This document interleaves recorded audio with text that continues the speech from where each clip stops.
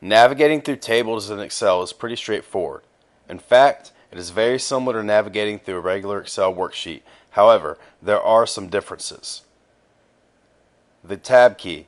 When you use the Tab key, Excel will activate the cell directly to the right of the current selected cell. However, when you reach the last column in the table's cell in the first column of the very next row will be activated instead of the very next column in the worksheet, as it would be if you were not working within an Excel table. Selecting parts of an Excel table with your mouse. When you scroll your mouse over an Excel table, you will notice that the cursor changes into different shapes. These different shapes will help you select specific parts of the table. One shape is the down arrow. If you hold your cursor directly over the top grid line of a cell within the first row of your table, you will notice that your cursor turns into a black down arrow. When you click your mouse, the entire column will be selected.